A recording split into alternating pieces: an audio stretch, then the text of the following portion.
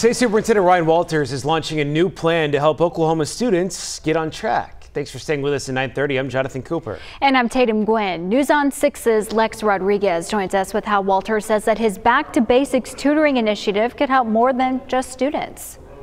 Jonathan and Tatum, Walters says the plan will not only help education, it will also drive positive economic outcomes for Oklahoma. State Superintendent Ryan Walters has concerns about struggling students across the state.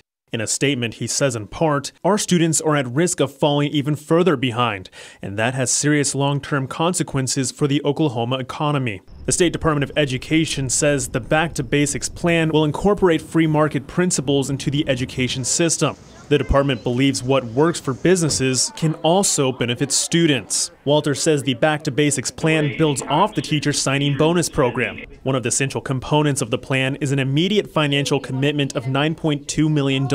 This funding will establish a network of highly trained teachers and tutors to support students. As a result, students across the state will gain access to an additional 140,000 hours of one-on-one support for math and reading during the current school year. Teachers and tutors will be eligible for up to $2,400 in tutoring bonuses and an additional $4,000 in growth bonuses.